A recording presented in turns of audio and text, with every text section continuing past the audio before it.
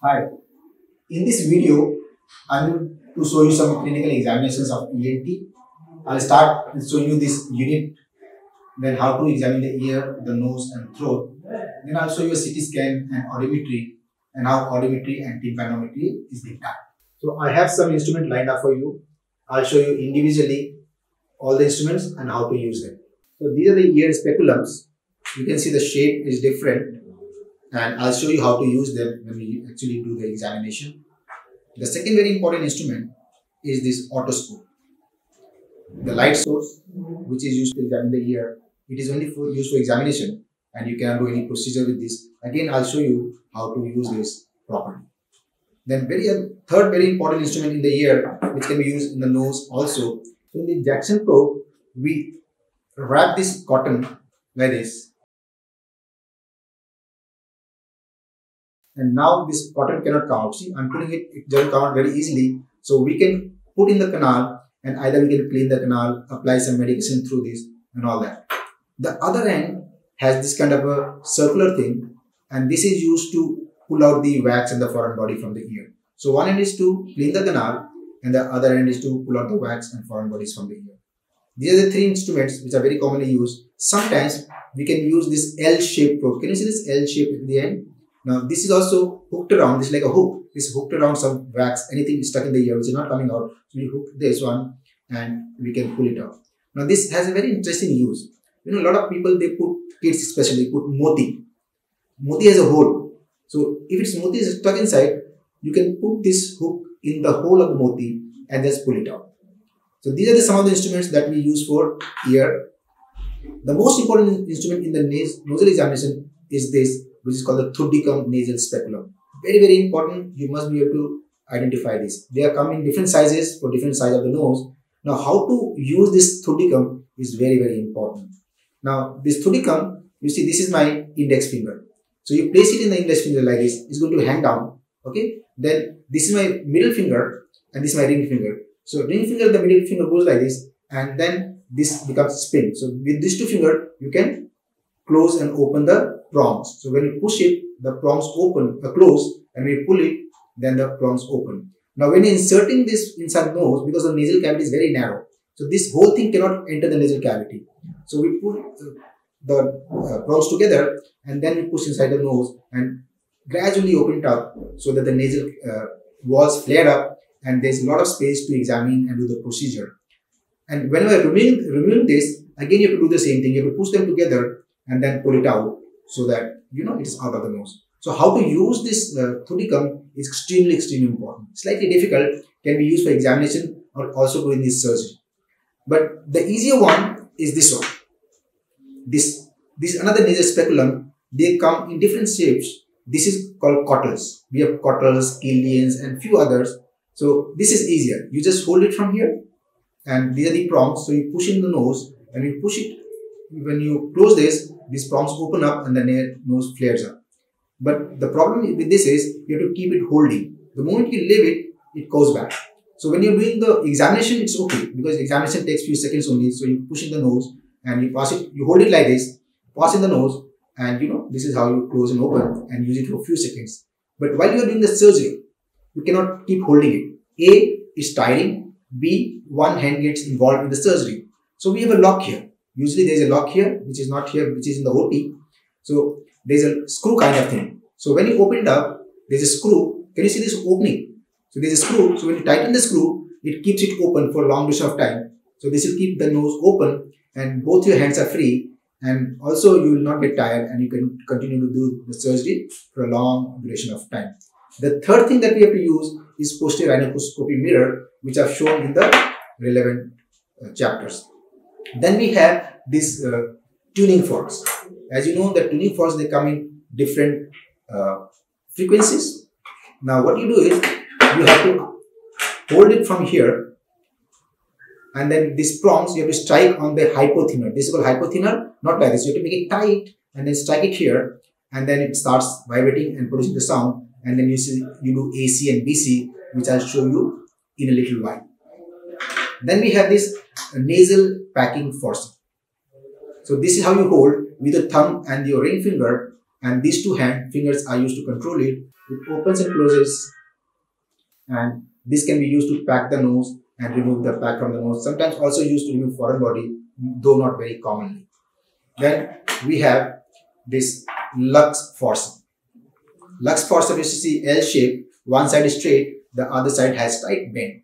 So this is to suggest that this end is to be held in the hand, the L-shaped end.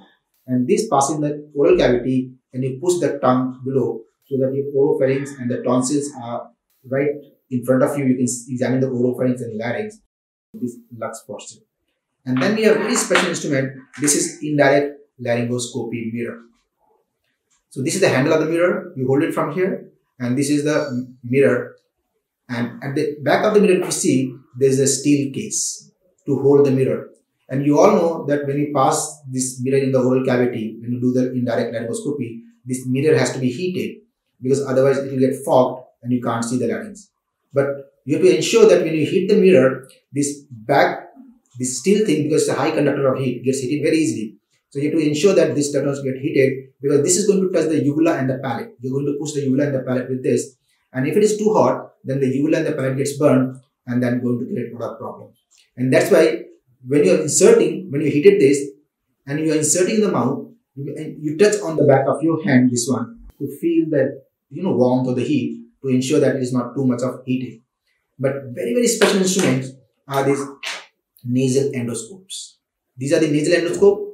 I'll show you one more. Now, this is called rigid nasal endoscope. Inside there is fiberoptic cable. So you pass in the nose, and this end has the lens. So you attach this one to the light source. Through this the light will pass. I'll show you how to use it. And this is the eyepiece through which you see. You can see directly through the eyepiece, or you can attach a camera here, and then the image gets reflected onto the TV screen, and you can see that. And this, as I said, is the lens end. Now this lens, if you see this one, is straight. So this is called 0 degree angle. 0 degree. So whatever you see is what is in front of you. You can only see the structure in front of you. But if you want to see structure on the sides, then this lens can be different angle, like the one here. Now look at this one. Can you see this is not straight? This is angle. So the lens is here on this side. This is 45 degree angle. Okay? So even if you pass it like this, you don't see what is in front of you. You see what is on the side. So we have different angles. You have 30 degree, you have 45 degree, you have 90 degree, also 120 degree. Now compare the two. Tip of the two. This is angle and one is very straight. So this is 0 degree. This is 0 degree and this is 45 degree. So very, very useful during examination and also surgery. And the last one is this very special fiber optic laryngoscope. It's called, also can be used for fiber optic bronchoscopy. So this end is the fiber optic. This is flexible. Now, unlike this one, which was rigid, see, this is the case is made of steel. This is rigid. This cannot be bent. And this is flexible, fiber optic flexible laryngoscope. You can do the nasal endoscopy also with this. You can see the nasopharyngoscope. You can use it as a nasopharyngoscope to examine the nasopharynx and also larynx and bronchus. So this end has the lens, as you can see here. This is passed to the nasal cavity via the nasopharynx into the oropharynx and the larynx. So this goes very close to the larynx, different part of the larynx, and you can see. And the other end has an eyepiece. As you can see, this is the eyepiece end. Again, like you can see directly through the eyepiece, or you can fit a camera here and see the image on a screen, on a TV screen. And this, as you can see, is the light source. This is going to attach to the light source, and through this, the light is going to pass through this cable and going to illuminate this end, and you'll be able to examine. I'll show you how to do it. Now, a couple of things here. So can you see this end? This here you attach the suction. This suction goes right till, and one of these openings, if you see, there are 3 openings here. You can make out. One is for the light. It will illuminate the area and you can see, examine through. One is for suction. This is connected through this. So any secretion can be sucked out from here. You attach the suction here and pulls right from here. And the third one is to pass a probe. So can you see this opening? Can you see this opening? Through this, we have a probe, not a probe actually, we have an instrument, a forceps to pass. It goes out of here and you can take biopsy from there. And this, you see, this one, now this is a knob that can look there. When you turn, can you see? When I pull it up and down, the tip turns like this.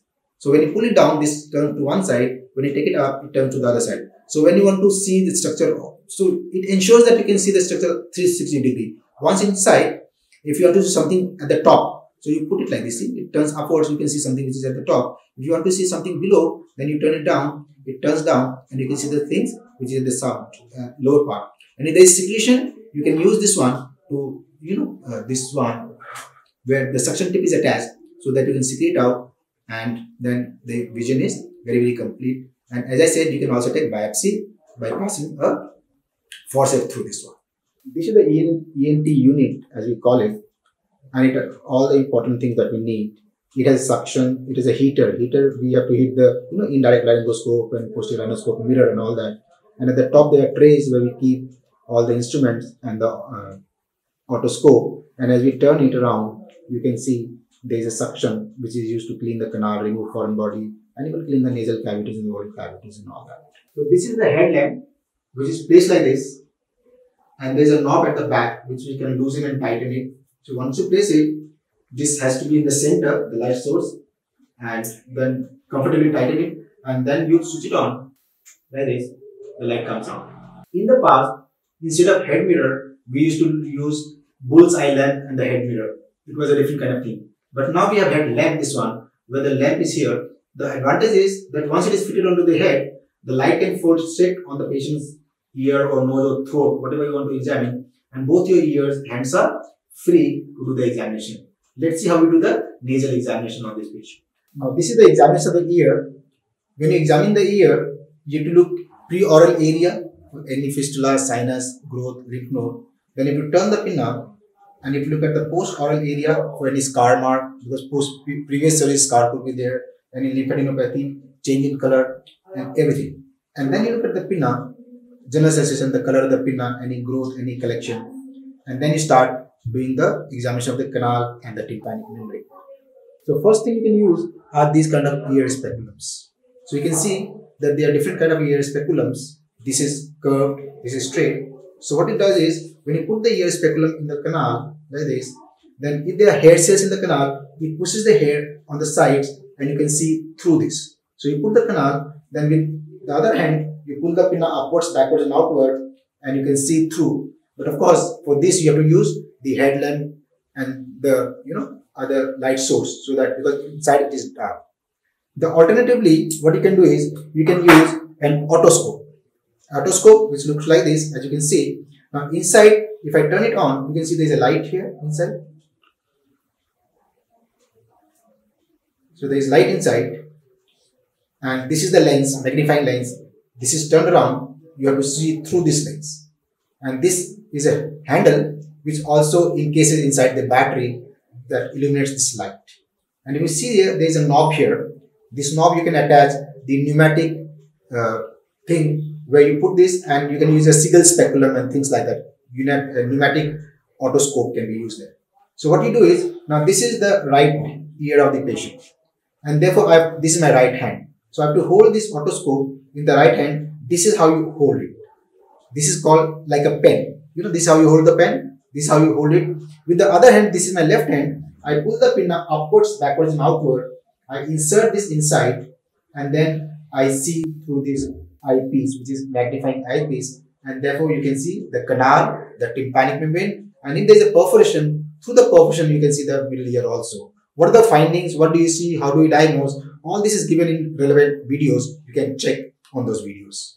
So for nasal examination, first thing you do is you pull the nose up, and of course you have to switch on your headlamp so that the light falls. Okay, and then once you have examined the nose like this, then the first thing we use is thoticum. As I've told you, this is how we use it. So when you're pushing in the nose, you close it, push inside the nose, open it up, and examine or even do procedures.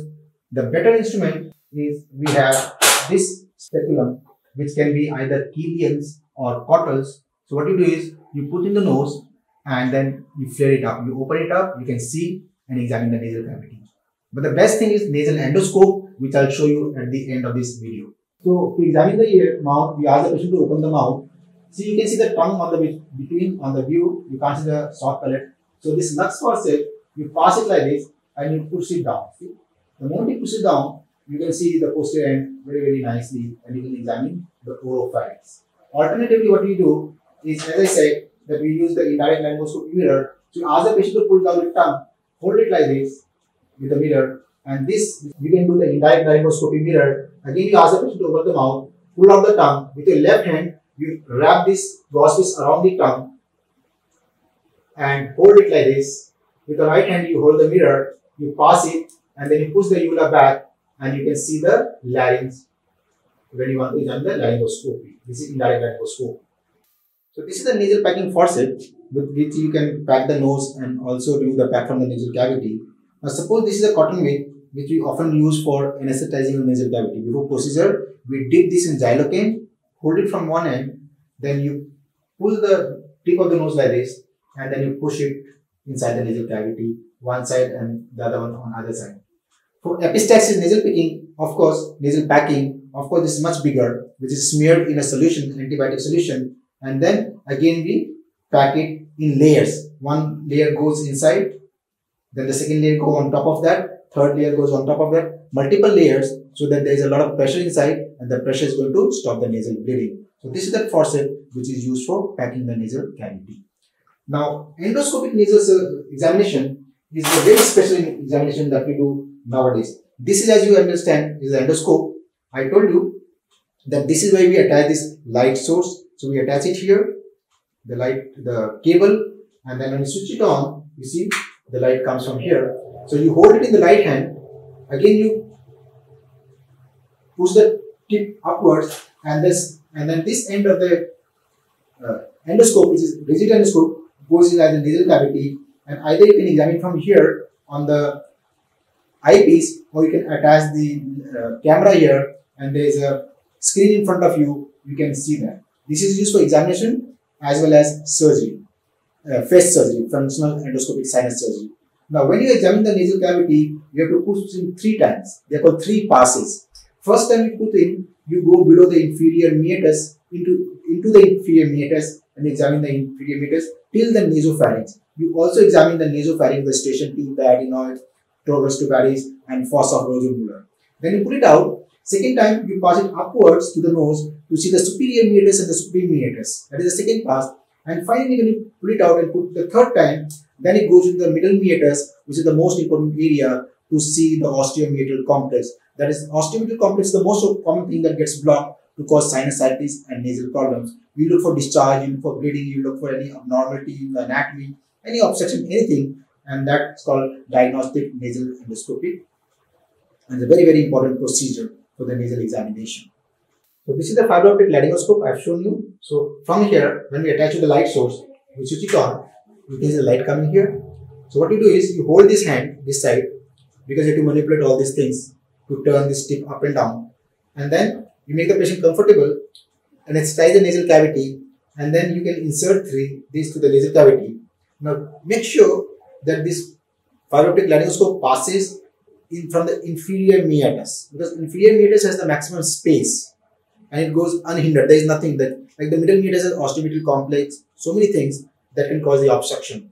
Inferior meatus is smooth, there is nothing. So you pass the inferior meatus, it goes to the nasopharynx, and then it goes down into the oropharynx and larynx. And you can keep watching through this eyepiece, or you can even attach, as I said, the lens here, and you can see on the mirror.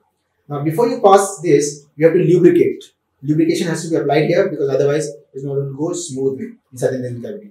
So you can examine the nose, the nasopharynx, oropharynx, and especially larynx. It is called laryngoscope. So it is mainly for laryngoscope. And as I said, by turning this knob up and down, you can turn the tip. You see, the tip can be guided in whichever direction you want it to go. And I told you, on this knob we attach the suction tip, so that we can, and this is for the forceps, So this is how a forceps looks like. Can you see this one? So through this you can pass it, and I can push it here, and you look at the other side, you come out. Can you see it has come out from the other side? So this will go right into the larynx, and this can be used to either clean or take biopsy or apply medication. Anything can be done. So this end has 3 things. The tip has 3 things. One is the light lens through which you examine. The second is through which you pass this probe, to clean, to remove biopsy and all that. And the third one, as I said, is for suction. Now, the last point I want to tell you is, as I said, although we pass mainly from the nasal cavity, if the nasal cavity has DNS, if the patient's nose is not sufficiently open, then you can also ask the patient to open the mouth and pass the oral cavity also. Now, as you can see, this can be done in OPD. The patient is sitting down very comfortably and you can do it in the OPD. But if the patient is very sensitive, cannot tolerate all this, then of course you can take the patient to the minor OT, make the patient lie down, make it more comfortable, and then you can do it. In most cases, we don't need any anesthesia, but again, if the patient is too sensitive, you can anesthetize the nose or the oropharynx with a little bit of xylocaine so that the procedure becomes that much more easy. So, not only laryngoscopy, this can cross the larynx and go into the bronchus, and you can do the bronchoscopy also. So, this is fiber-optic lens which is flexible because it can turn in any which way that you want. So the next test after examining the ear is the tuning fork test, a very important OPD procedure. You all know the tuning fork, they come in different frequencies, most commonly used is 512. So what we do is we strike the tuning fork with the hypothenor, and then to check the AC we place outside the pinna, ear conduction, and then turn this pinna and place it here on the master bone to check the bony conduction. In drainage, we ask the patient to compare AC and BC. When we do Weber's test, we place the tuning fork on this vertex in the center of the bone so that equal sound goes to both the side, and the patient can compare right ear bony conduction to the left ear bony conduction. Now during Weber's, although we place on the vertex, it is not necessary. You can place it on the forehead, on the bridge of the nose, also on the teeth. Then when you do the Swabex test, what you do is you place on the patient's mastoid and then your own mastoid. So when you place on your mastoid, the moment you stop hearing, you place it on the patient's mastoid.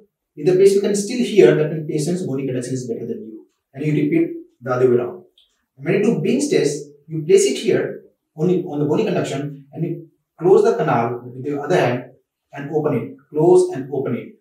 This is Bing's test. And then you ask the patient, when you block the canal, does the hearing, this bony conduction, increases or decreases? On closing the canal, if this increases, that means either it is normal or sensory neural hearing loss. But on closing the canal, if there is no change in the loudness of the sound, it could be conductive hearing loss. So this is called Binge tuning fork test. Now I'll show you a very important procedure, syringing, to remove wax and foreign bodies from the ear. There are two important ways. One is through suction, negative pressure, you can use it. And second is through syringing, which I'm going to use this thing, right? Okay, this is the right ear and this is my right hand. So you know that when we syringe the right ear, the left hand, this is my left hand is supposed to pull the pinna upwards, backwards and outwards. This is what we do. You can see the canal opens up, and on the right ear I have my instrument. This is a suction tip which is pulling the negative pressure. So I pass it. I'm always looking at the ear, and this is what we do. So this will suck it out.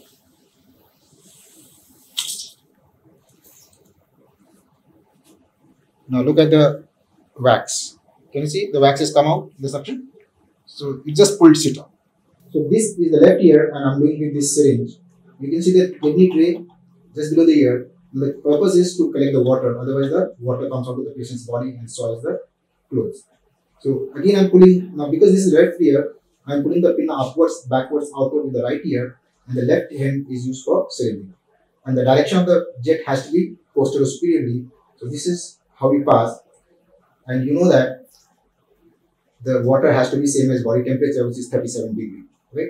And this is how everything will come out. Now once you have done the syringing, you have to mop the ear dry, otherwise it tends to get infected in future. Now this is an audiometry being done, and as you know that audiometry is being done in the soundproof room. You can see the patient is sitting across this glass which is soundproof, and on this side the audiologist is doing the audiometry with the machine that you can see. So this is how the audiometry is being done, and I'll show you how AC and BC is done. This is audiometry from the different angle. You are inside the room, and you can see there are two probes. The first one, which is going in the canal, so this is going to check the air conduction of the left ear. As you can see, left is written here, and this then will check the bony conduction audiometry. And we all know that we have to do both air conduction and bone conduction, and only then we can come at a conclusion. Again, it is done in the soundproof room. You can see in the background, there is a tympanogram, and here is my audiologist, Mr. Santosh. He'll be doing the tympanometry. So this is how they plug the tympanogram, the probe in the canal, which has three things. As you know, one produces the sound of 220 hertz, the second one picks up the sound, and the third one changes the pressure. All this is given in details in the relevant video. And this is how a tympanogram is being done. So these are some of the instruments that I want to talk about. And thank you for watching this video. Have a very good day.